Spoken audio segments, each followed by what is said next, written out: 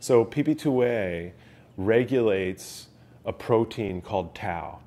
And tau is a microtubule associated protein. So in a neuron, you have a structural system in the neuron, which are microtubules.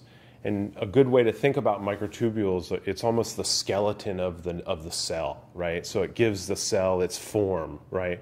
And it also is train tracks of the cell. So it allows things to move around a cell, right? A neuron. And other cells as well, but we'll talk about neurons, right? Because that's what gets messed up when you have dementia and you have bad memory and you age, your neurons age and die. And so microtubules are really the transport system and give the neuron structure. So this tau protein makes up these microtubules. Neurons have these long extensions called axons that sometimes can be, up to a yard long or so, of these very, very narrow channels which lead to the connections to other neurons, synapses.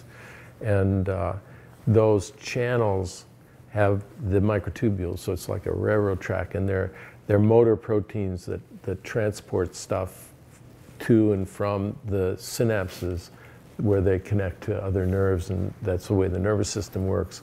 PP2A regulates this tau protein. And so in order for tau to do its job and play its role in having very, very solid microtubules that are healthy and are able to do the job that they are meant to do, PP2A has to be in its optimal state.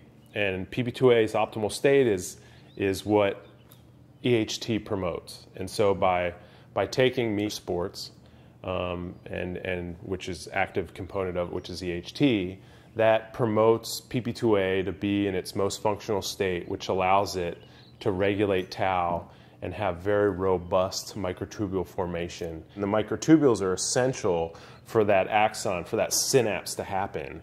And so that's one of the things that'll happen when you get microtubules start to get messed up, is that synapse will disconnect. And that is what makes up your brain, is all these connected synapses. And so when you start to lose memory, that means these synapses are breaking. You're losing those connections. You're losing those and those connections are what constitutes memory. So you and learning. It's who you are as a person. And so all those connections and the randomness of those connections, and those connections happen, and that's how your brain forms its roadmap of the world and is you. So your perception, your memories, who you are as a person are the amalgam of all those synapses.